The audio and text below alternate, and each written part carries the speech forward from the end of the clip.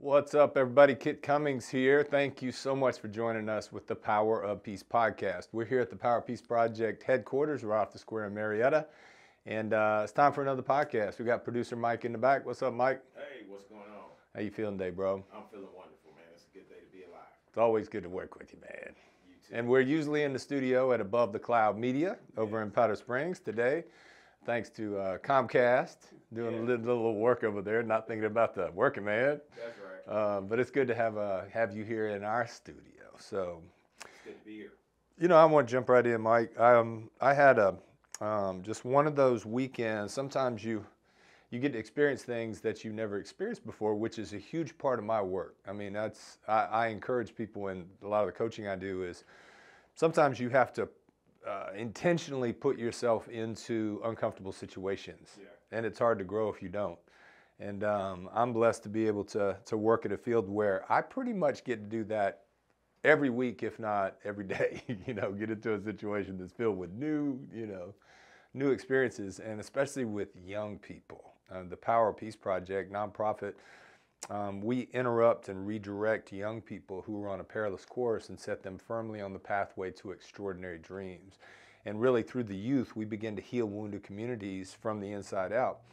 And so working with kids all the time, one, keeps me pretty young and somewhat relevant with what's going on with young folks, but it also is quite alarming these days. And you know, what on Tuesday, I was at Cobb County Juvenile Court, which is one of the programs that the Power Peace, POP is what they call us, POPP. But POP works in the schools, the juvenile courts, juvenile detention, partners with law enforcement, and also does work with churches. And so I was working with my beautiful young knuckleheads at juvenile court, and I was teaching them about irresponsible social media. And it was fascinating getting inside the young mind of today's kid. And it's kind of like asking a fish, you know, what's water like? And the fish is like, what's this concept of water? You know what I'm saying? It's like the more you're around something, it just is what it is. And this young generation has grown up with these devices. And I started asking questions. I'm like, all right, for the first time in human history, we can measure how cool somebody is. Yeah.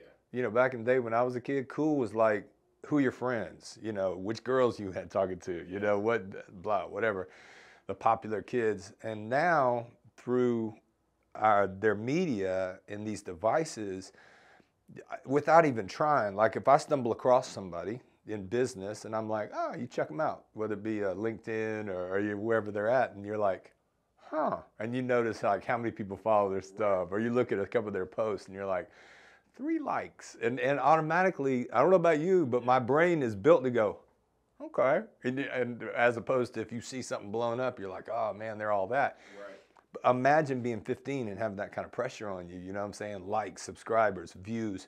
And we talked about things like now when a fight breaks out, what's the first thing you do? And those kids are like, record, you know? And I told them a story about this kid in New York City, this teenager that came out of a little, you know, some little store, and he got jumped on by a couple guys, and they weren't even looking for him. They were looking for his brother, but they couldn't find the brother. You know, it was probably gang related, young people.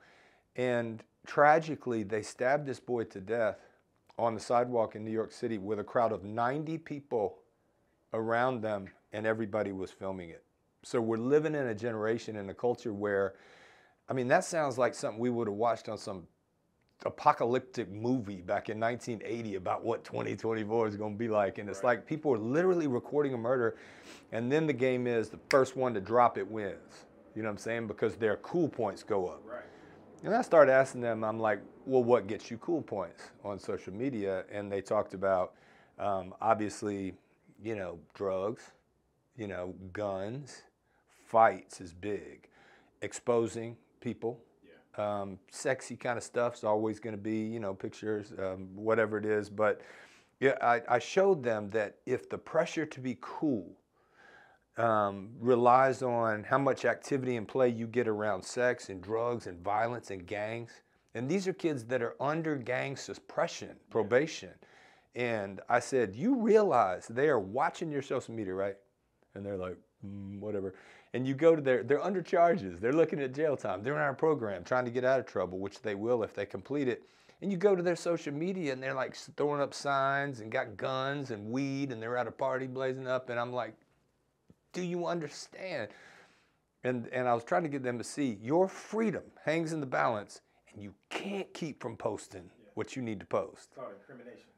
It's like that. I said, do you know how easy it is? And they're like, man, we just make a fake Instagram, a little Finsta. And I said, do you not think our investigators over here they figure that out quick. They just look at who you're connected to, blah, blah, blah.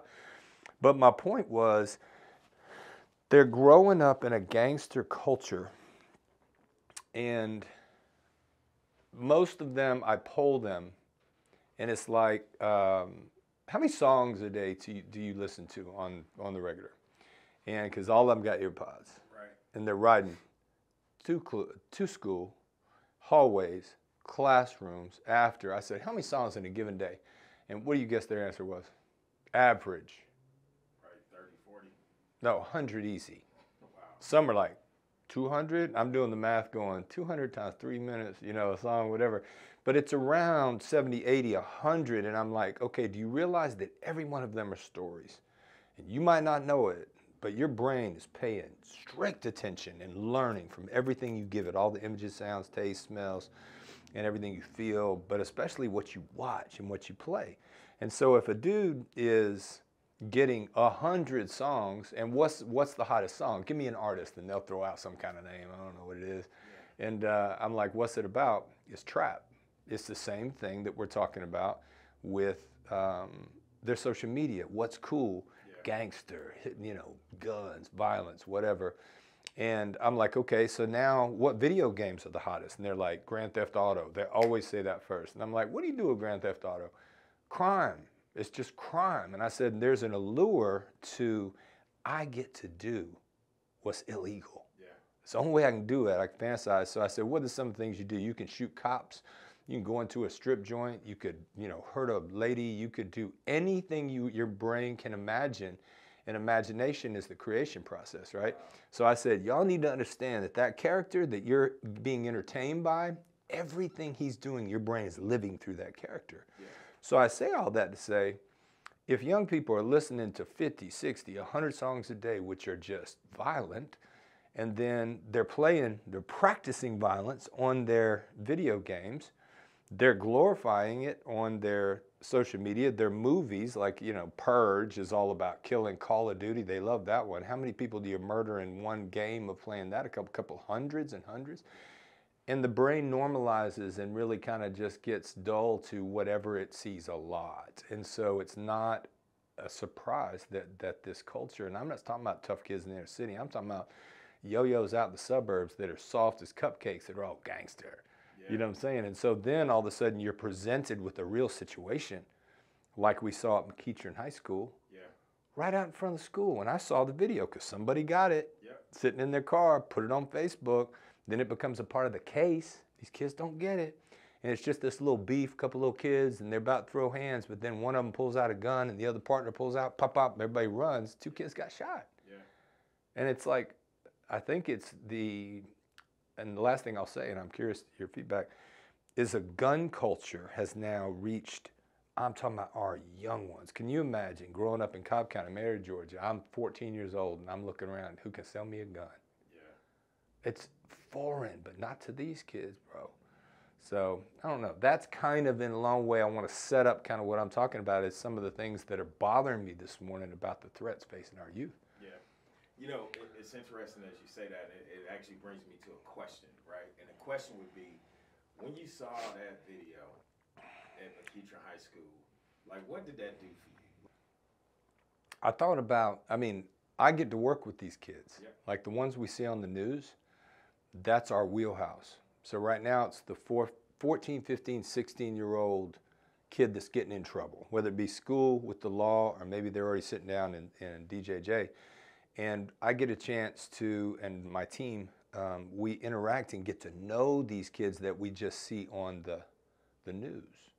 And when I saw it, it just shook me because I'm like, those are my kids, man. Mm-hmm. Those are the kids that we love so much and that we're imploring with them, you got to change direction. So when I was talking to the kids down at Fulton County Detention Center yesterday, I was like, do you think that kid got up? Because he got shot in the stomach, and he very well might be wearing a colostomy bag for the rest of his life, okay? And he's a kid, and they're going to jail. Who knows how long? A young kid, well, 17, whatever. And I'm like, did this kid wake up and think, this is probably what I'm going to do today? I'm going to go get shot today? No, it wasn't on his plan. It wasn't something that he's going to try to get in, but he made a decision to have a gun near him, and he didn't have a plan for that not to happen.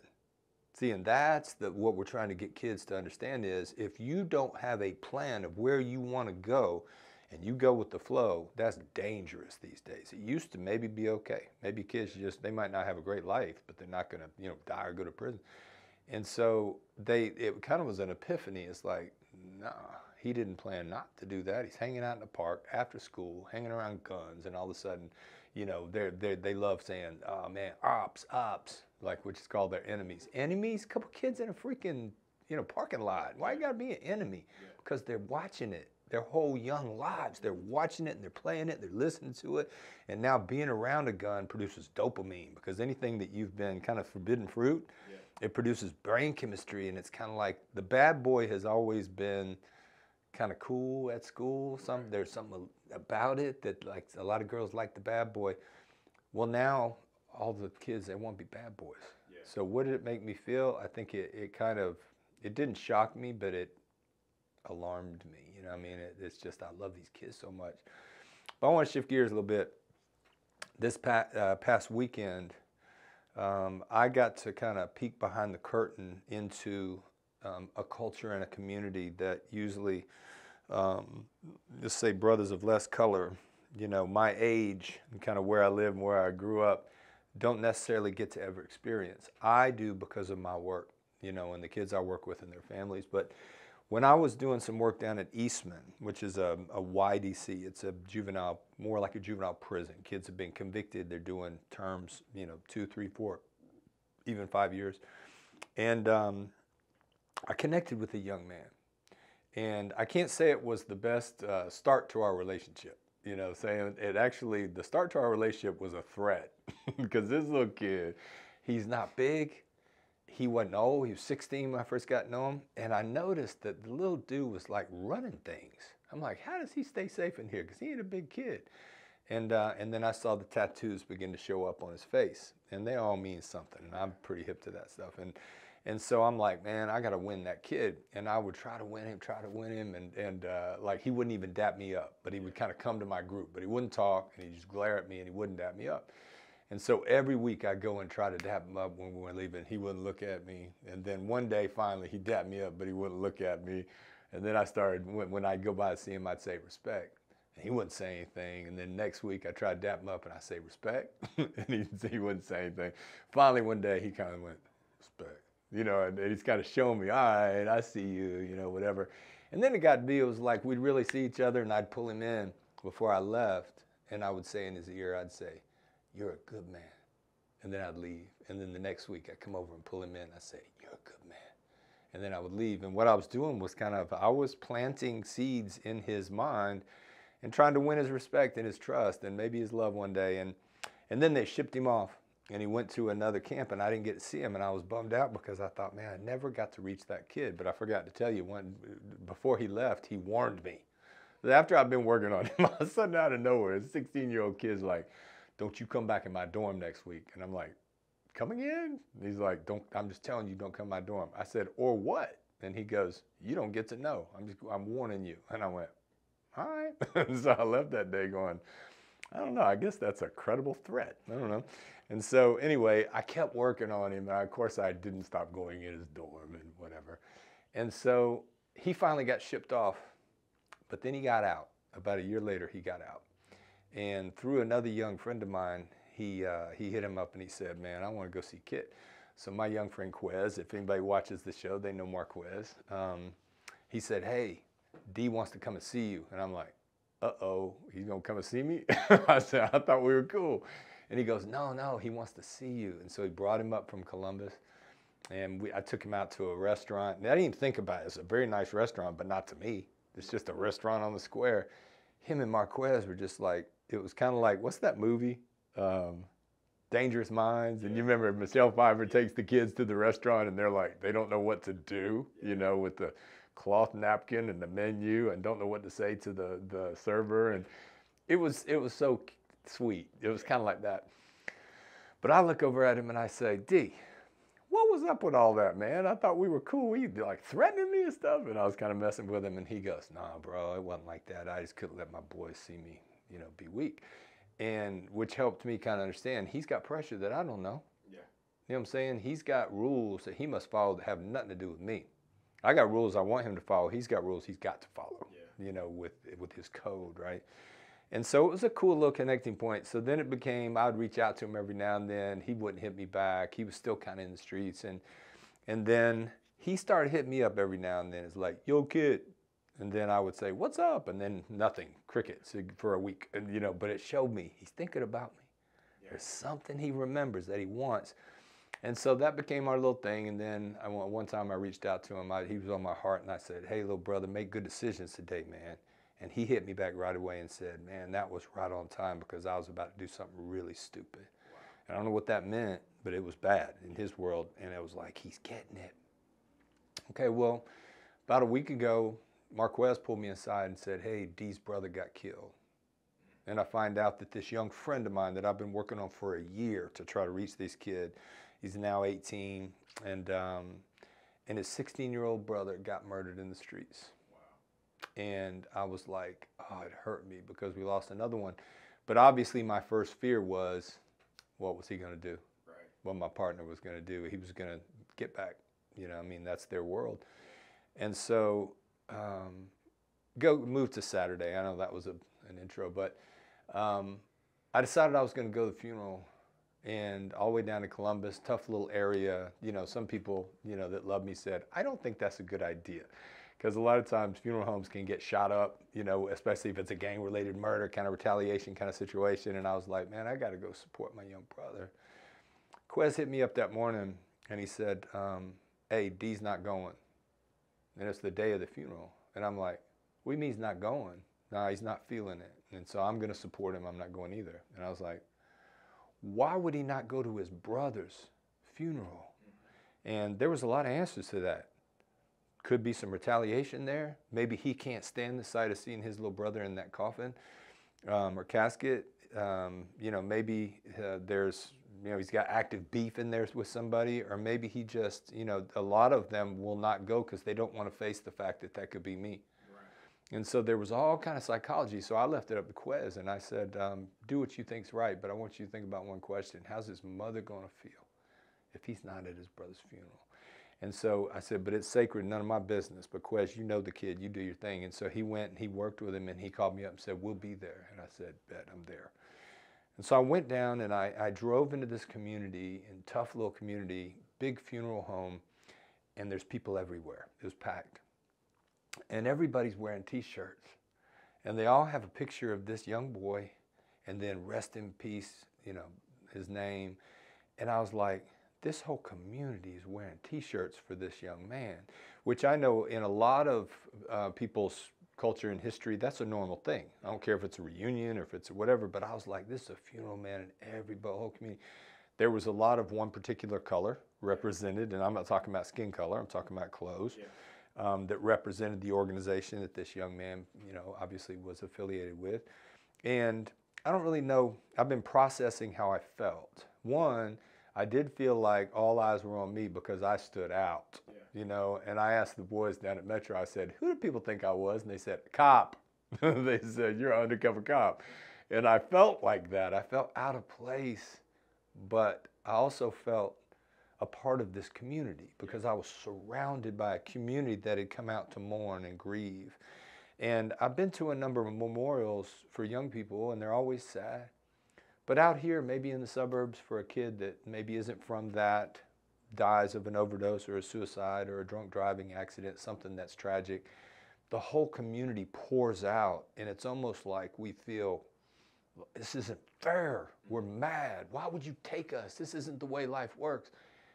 There wasn't that feeling there. It was almost as if these beautiful people do this a lot. They were very good at it. From the preacher, we had church, to the young mothers getting up and imploring the young people to get out of them streets, to the singing, to the fellowship. But it wasn't that they cared deeply, but they were used to doing it, which broke my heart. You know, I was like, man, how could a community, that's how much they experienced this. And so then I went back to my boys down at Metro Fulton County. This is Fulton County. These are these kids. You know, anybody knows Rice Street is the nationally publicized jail in Fulton County in Atlanta, Georgia. Well, this is like Junior Rice Street. This is where the young ones are housed, and while they're waiting on their cases or whatever. And I told them this experience, and they were locked in. You know, I mean, this was their world, but it wasn't shocking. I said, would you guys have gone? And they were like, nope. They probably wouldn't have gone. Wow. So young men die and their friends don't come, which is like, okay, I'm starting to understand why. And then I said, what's the next move if this is you? And they were like, got to retaliate. And I said, everybody? And they're like, to a man, yes. And I said, have to. And they're like, yeah. Help me understand why. And they basically started giving me reasons, but what they were describing is this code of the streets. It's like, this is a must do. What comes next? And there's no other option. And I said, is there any option where you make another move, which means you're going to change the street code. I'm not operating by that code anymore. Enough is enough. And I couldn't get them to fathom it. And it's like, nope. So it's like they're living in a world where their hand is forced to play by the street's rules, which gets them jail or death, period, point blank. And every one of them know that. And they tell me that their lifespan is around 20. Wow. Okay, they're living in a world where a young man who's 15 thinks he has 5 years left. And these young dudes, they call the 18, 19, 20-year-olds old heads. And I thought, how do you call a 19-year-old an old head? I'm the guy you're supposed to call an old head because I have an older head. And this is an 18, 19-year-old kid. I do, I get the wisdom. And the young dudes are like, oh, those old heads. And I started thinking in a very real way, in their world, they're old men at 19. Why? Because they got 20 years to live. I'm not an old man until I get in my 70s because I got about 80. If I'm an average in America is 80. In their world, average is 20. And I'm going, my God, how do we stop this? And so my question to them, and I'd love your thoughts, I asked them this question, and it's powerful. I said, is it possible, I'm not saying is it probable, I'm saying is it possible that you could love something or someone so much that you'd be willing to change the rules for yourself? Step out of that code? Because otherwise, isn't it you hit us, we hit you, you hit us, and kids are going to jail and they're going to another memorial. They have more and more T-shirts, more and more T-shirts.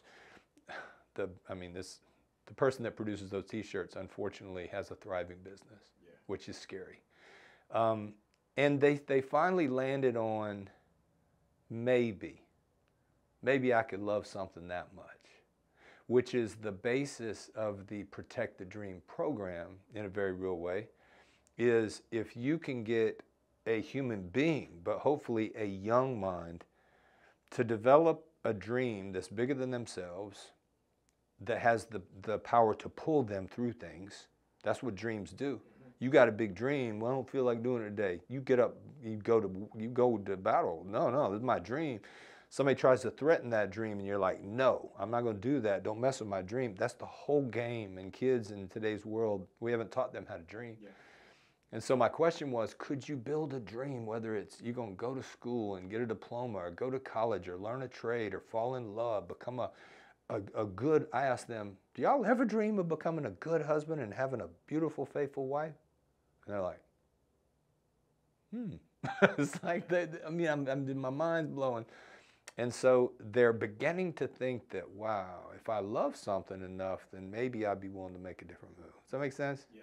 And it kind of brings me to, I guess, a closing, little part here about solutions.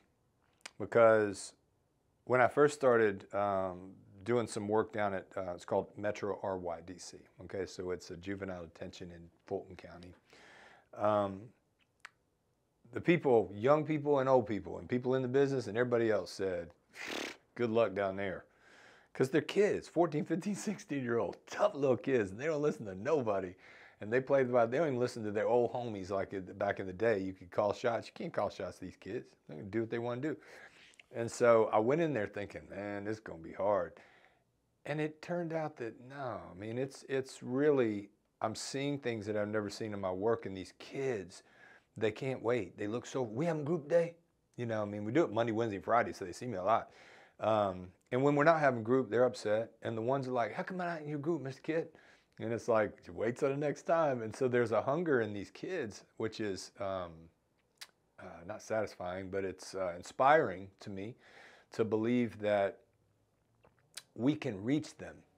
And so anyway, yesterday's class was a part of the book. Protect the Dream is the book that, you know, the platform and the curriculum that we're going through down there with them. And the question, the POP principle, P-O-P-P, was we find what we believe we deserve. And I asked the kids, what does that mean? And they stumbled around and tried to figure it out, but basically it was like, they didn't really understand it. We find what we believe we deserve. And I gave them an example. I said, have you ever known a situation where a young lady is in an abusive relationship, and whether physically, emotionally, sexually, whatever it is, abusive, and won't break out of it? And they're like, yeah. I mean, they've seen a lot of that. I mean, a lot of broken homes, a lot of single parent households, a lot of absent fathers, which is happening more than just in the inner city and the impoverished communities. It's like, you know, where's dad? But anyway, so they've seen a lot of abuse, and they're like, well, maybe they're afraid to leave. Maybe they got nobody else to support them. Maybe they, you know, have just gotten used to it. And I said, or is it possibly that they don't believe they're worthy of better? Because we see a lot of, tragically, someone leave an abusive relationship only to find themselves in another abusive relationship with a whole nother partner. And it's like, you got to get into the psychology of that. And what we were bringing it around to was, if you go back to those streets, now that you know better, because they've been interrupted, and now they're getting knowledge on a regular basis, making them think about their lives, they're going to go home to that same stuff.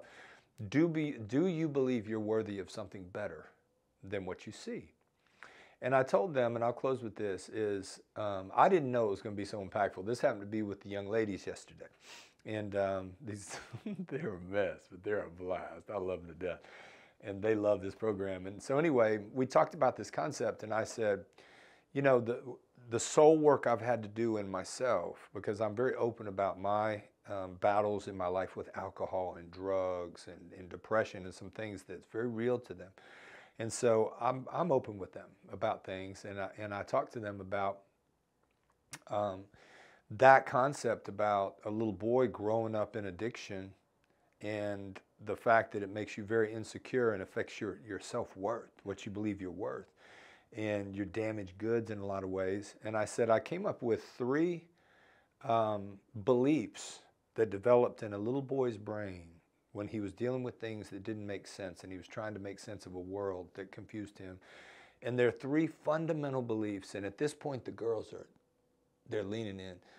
And I said, 1, things don't last. And all of them went. They're nodding with me. And I'm like, what does that mean? And I fleshed it out. We talked about it. It's like my brain came to a conclusion when I was young, nothing lasts. Things fall apart. I said, so when things get really good in my life, that little boy belief is still down in there saying, it's only a matter of time till the wheels fall off. And that's fundamental. And now they're listening. The second one I said is, people always leave. Now, is that true? And they're like, and I said, always? And they're like, they're trying to figure it out. I said, no, things don't always end. Some things last, but I believe nothing did. Some people stay. Everybody doesn't leave. Isn't that true? And some of them are like, no, everybody leaves. And so they're where I was, you know, in my mind. And then the third one, by the time I said, okay, things don't last, people always leave. And then I said, and it's probably my fault. Little girls, their eyes started tearing up. Now, the boys didn't get there when we talked about this. I mean, it was deep. It was good discussion. But these little girls, and then one of them, toughest little girl named Lexi, she goes, dang, Mr. Kit, today you're talking to me. You know what I'm saying? The little tears are rolling down. And I said, okay, let's talk some more. But I resonated with them, or that resonated with them, that it's like they believe, man, things don't last. People always leave. It's probably my fault. And their life doesn't have the value to protect it. So if a little boy uses them and mistreats them, if you believe that's the best you got, then you put up with it. If somebody tells you, hey, you do this again and you're going away, you're going to catch a real charge, it's like, well, I mean, that's what happens in my world. You keep doing this and you're going to die in those streets just like that little brother. It's like, and? You know what I'm saying? And lastly, we talk a little bit about spirituality sometimes, you know, when we get to that point. I bet 80% of these kids think that when we die, it's lights out and there's nothing that comes next. And I don't know if that's a process of, you know, just start over on video games, or whether it's a process, but less and less of our kids believe there's any kind of afterlife or eternity or something that comes out. They're just like lights out. So why are you going to be afraid of dying? You know what I'm saying? So I don't know. I appreciate y'all tuning in, and I hope that if you care about these things, one, subscribe, share. Think of somebody that needs to talk about this. I mean, I guarantee you people are listening and watching today that they do have a kid that's starting to pull away and isolate. It's all, their behavior is changing. It's like this little gangster, their language and their, pay attention to those signs. You know what I'm saying? I mean, kids are withdrawing with depression because of all the stuff they're seeing. Anxiety's at an all-time high, especially with these kids. Their little brains are trying to deal with so much information, and most of it is violent. And that's got to be a conflict in my mind. If it's like, I know this scares me, but it's entertaining. You know, that's a dangerous combination. The enemy is out there and preying on the kids. And protect the dream, I've found, has power, because instead of telling them, don't do that, don't smoke that, don't drink that, don't play that, don't listen to that, don't ride with him, don't go with her, don't. This generation, even more than ours, is like, tell me what to do. I'll do it. And we're driving them to do those things. And then somebody comes along and says, no, let's figure out what your unique gift is. What do you really love, man? Where does your talent lie? Let's build a big dream around there, and I'm going to convince you that you're worth it. And now I'm going to teach you how to protect that thing, and you're going to break the mold, man. You're going to quit living by the laws of the streets. You're going to live by spiritual principles, you know, life. You're going to learn to value life. And I'm going to help you start dreaming about growing old. Let's start thinking about the old dude sitting out on the porch, you know, surrounded by grandkids, you know, having lived a good life. And in their little minds, they're starting to think, maybe it could be me. And then we just start with one dream and then teach them how to dream. And then maybe we fix it that way. And I know there's somebody out there that just got so caught up in this. They're like, I've got lots and lots of money and I want to give to something like this. Yeah. I wish there was a way. Yeah. PowerofPeaceProject.com. PowerofPeaceProject.com. Donate, get involved, send us a message. Comment on this video on YouTube and say, hey, can we talk about this? Give us ideas. We want to reach more and more kids. And if we reach the kids that are tearing things up, guess what? That means your little girl who's 15 at high school might not be bullied because we reached the bully. You know, your son might not take that Percocet at the party that's laced with fentanyl, and we have another memorial. You know, maybe the kid doesn't get in a car with those knuckleheads that are getting ready to do something stupid and there's a gun in that car. It's like we just get kids to pump the brakes and think about that dream. So it could affect your family. That's why we need your help. Love you guys. Tune in. PowerofPeacePodcast.com, and we will see you on the next episode. Be the change you wish to see in the world. Peace.